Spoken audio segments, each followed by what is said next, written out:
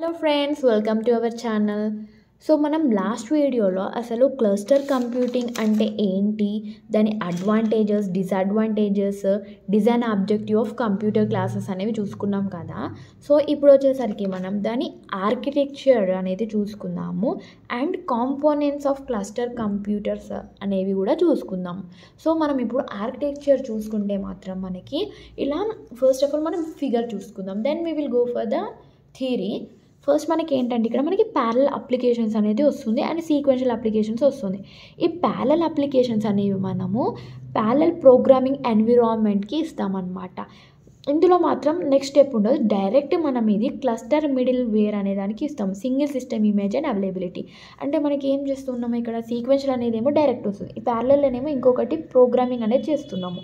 అవేంటంటే మనకి ఇవి టూ వచ్చేసి parallel programming environment and sequential applications అనేవి క్లస్టర్ మిడిల్ వేర్కి వచ్చేస్తున్నాయి అనమాట. నెక్స్ట్ వచ్చేసరికి మనం చూసుకుంటే ఈ మొత్తం క్లస్టర్ మిడిల్ వేర్ అనేది మనకి పీసీ వర్క్ స్టేషన్కి ఒకటి వస్తుంది, పీసీ వర్క్ స్టేషన్, ఇలా పీసీ వర్క్ స్టేషన్ అనే వస్తుంది అనమాట.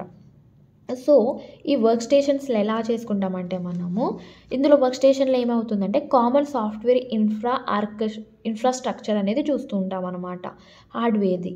And common software net dot infrastructure hardware అనేది చూసుకుంటాం. Common software net dot infrastructure hardware అనేది చూసుకుంటాం.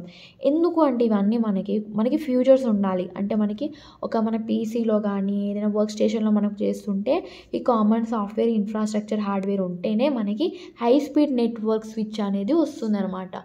So this is the architecture of cluster computing architecture. So ఎలా అంటే మనకి ప్యారలల్ అప్లికేషన్స్ ఉంటాయి, ఇవి ప్యారలల్ ప్రోగ్రామింగ్కి ఇస్తాం. బట్ ఇది సీక్వెన్షియల్ అప్లికేషన్స్ ఉంటుంది.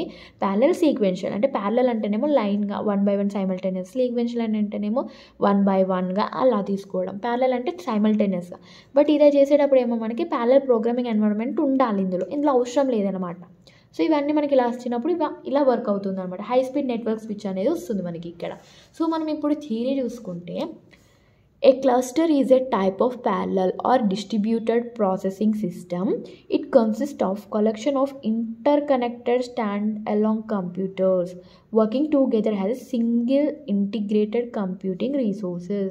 అంటే మనకి ఏంటంటే కలెక్షన్ ఆఫ్ ఇంటర్ కనెక్టెడ్ ఉంటుందన్నమాట.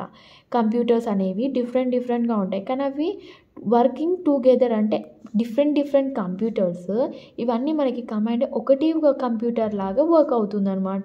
సో దీన్నే మనము ఇంటిగ్రేటెడ్ కంప్యూటింగ్ రిసోర్సెస్ కదా, సో దీన్నే మనం క్లస్టర్ కంప్యూటింగ్ కూడా అంటాం కదా. సో ఇక్కడ మనకి it is a collection of computers are work stations working together has a single integrated computing resources connected by high speed inter connection.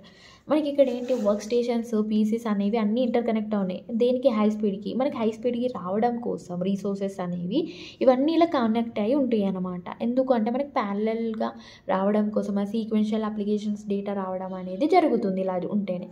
So next ఏంటి మనకి ఇక్కడ components of cluster computers.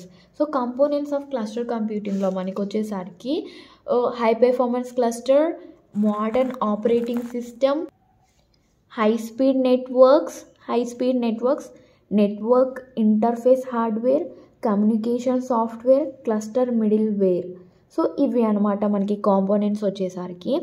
So this components ఎలా work అవుతాయి అని అంటే మనకి high performance cluster ఉంది కదా ఫస్ట్ మనకి, this can be Pisces work station ఇలా ఉండొచ్చు అనమాట, ఎస్ఎంపీ అనేవి. అంటే మనకి ఇలా వర్క్ స్టేషన్స్లో ఇలా ఇవ్వడం కోసము ఇలా ఉంటేనే మనకి హై స్పీడ్ వస్తుంది కదా, ఇలా ఈ హై స్పీడ్ అనేది వర్క్ స్టేషన్స్లో ఇలా వర్క్ అవుతుంది అనమాట. సో నెక్స్ట్ ఏంటి మనకి మోడర్న్ ఆపరేటింగ్ సిస్టమ్ కదా, ఈ ఆపరేటింగ్ సిస్టమ్ ఓఎస్ అంటే operating system should be layered on micro kernel based. మనకి మైక్రో కెర్నల్ పైన ఇది ఒక లేయర్డ్గా ఉండాలన్నమాట. High speed networks inter connects has gigabyte Ethernet, ATM etcetera are suitable and high performance switches. Network interface hardware, HW అంటే hardware మనకి ఇది. So it is generally various networks which is an interface to network. అంటే మనకి ఇక్కడ ఏం జరుగుతుందంటే various networks అనేవి interface అవుతున్నాయి అనమాట నెట్వర్క్స్ కోసము. అలా communication software. It includes various fast communication protocol and service as AM, FM. కమ్యూనికేషన్లో రావడం కోసం అంటే ఎఫ్ఎంలో ఇలా మనం కమ్యూనికేటింగ్ ఉంటుంది కదా, సో అలా అనమాట. Cluster middle wear. It is aim is to provide SSI and SAI services. Applications వచ్చేసరికి మనకి sequential as well as parallel applications can be run on a cluster.